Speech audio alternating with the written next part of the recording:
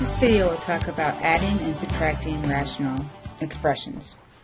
This is done by just like adding and subtracting fractions. It's just a little more complicated because you're going to have some variables involved. But let's think about this problem. How would we add this thing?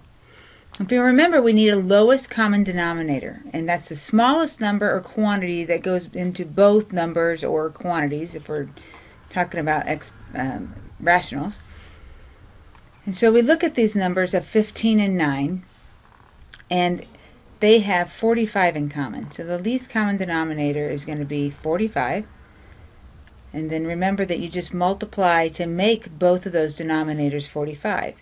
So to make this one 45, I would have to multiply by 3. 3 times 15 would be 45, but it has to be 3 over 3, a factor of 1, so I don't change the value of my fraction. And this one over here, we would multiply by 5, because 5 times 9 is 45, and it would actually be 5 over 5. So then when we multiply, we have 6 on the top of the first fraction and 45 on the bottom. And then 1 times 5, again we're going to multiply here and multiply down here to get 5 over 45.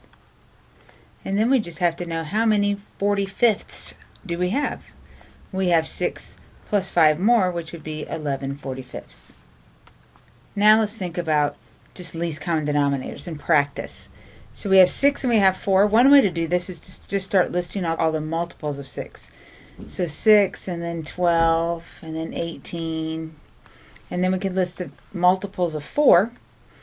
And that would be 4 and 8 and 12. And now I have found the first number they have in common, so that'll be the smallest thing they have in common.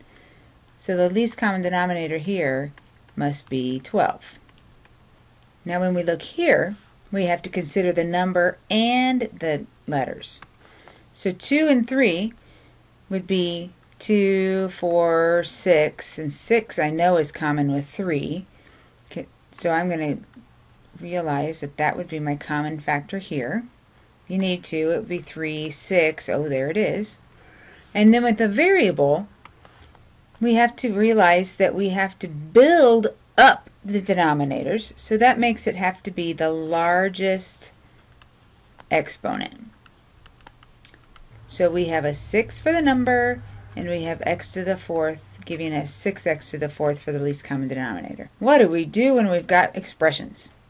Well, we just factor. So we have x plus 2, and then over here we would factor this one, and it would be x plus 2 and x minus 2. And I just need to know all the different factors, so then I can make my denominators look the same. So if I look at this, I have x plus 2. And when I go to the second fraction, I've already got x plus 2. And if I compare their exponents, so I could take the largest one, but they're the same, I don't need a second one. And then I need the x minus 2, because that's a different factor that I haven't listed yet. So that x plus 2, x minus 2 would be my least common denominator. Okay, one more. So we have to factor. Factors of negative 12, that'll add up to negative 1.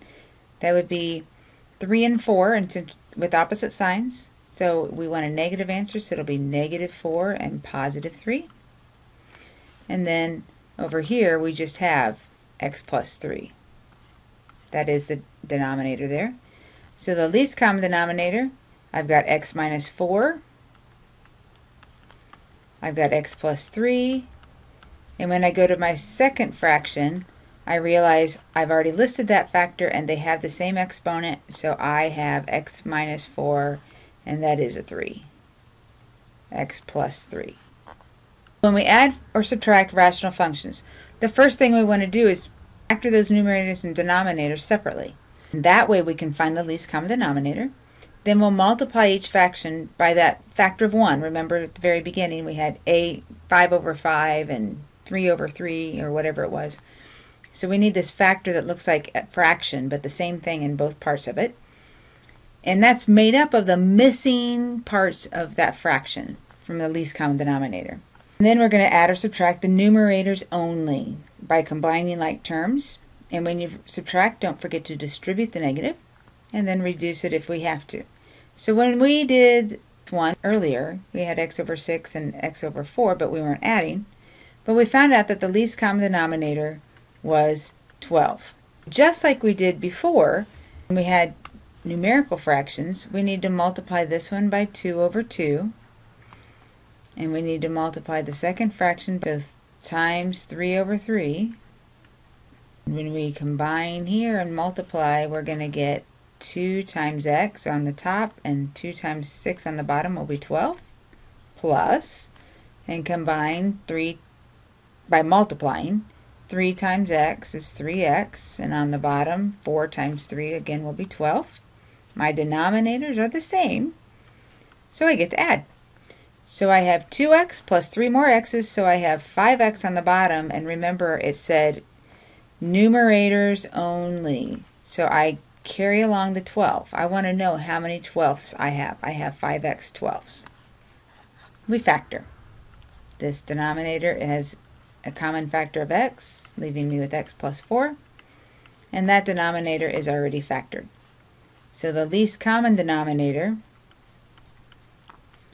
is going to be equal to this x and x plus 4. And I've already listed that x factor, so I don't need to list it again. So my least common denominator is x times x plus 4. So when I look at this fraction, it's 4 over x times x plus 4. It already has my least common denominator. So I just have to rewrite it in factored form. And then minus, and I have the x, but I don't have the x plus 4. So I'm going to have to multiply the x plus 4 over x plus 4.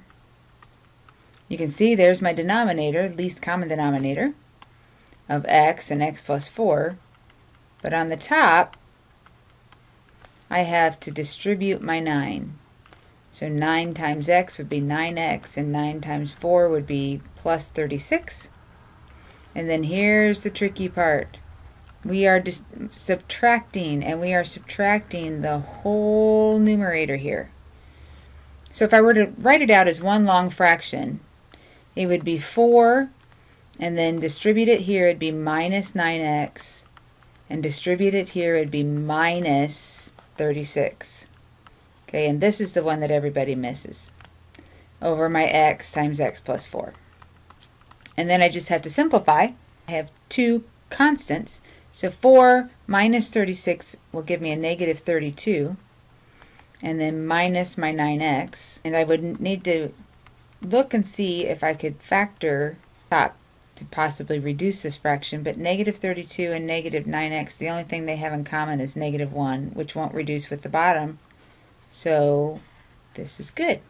Alright, here we go. I think we did this one earlier too. So this one was x minus 4 and x plus 3. And that makes the least common denominator x minus 4, the first factor that I see, and x plus 3, the next factor that I see. And in the second fraction, I've already listed that particular factor, and it has the same exponent on it. So we just have x minus 4, x plus 3. So once again, my first fraction actually has the right denominator in it. So I don't have to do anything to that fraction. That rational expression gets to stay. Minus, now I have the x plus 3, but I'm missing the x minus 4. So we have to multiply by the missing factor of the least common denominator. And on the bottom, then, you can see that there's my x plus 3 and x minus 4. And it doesn't matter how you write those factors, because we can multiply in any order. So you look at those two denominators, and I put those factors in the different order, but they're the same thing. So now I just have to distribute my 2x. To the x gives me 2x squared, and to the negative 4 gives me minus 8x. And then I remember about this negative has to go into that whole numerator. So I have 5 minus 2x squared, and then a negative times a negative, remember, is, I'm even going to put it in a different color, plus 8x, and then that's all over my denominator of x plus 3x minus 4. And the only thing I have left to do then is combine my like terms if there are any. And there aren't, so I have negative 2x squared, and then plus 8x, plus 5. I'm just going to write it in standard quadratic form so that I can possibly factor if I have to. And I want to see if it's factorable. So negative 2 times 5 would be negative 10. And the middle is 8. And I'm thinking of factors of negative 10 that would add up to 8.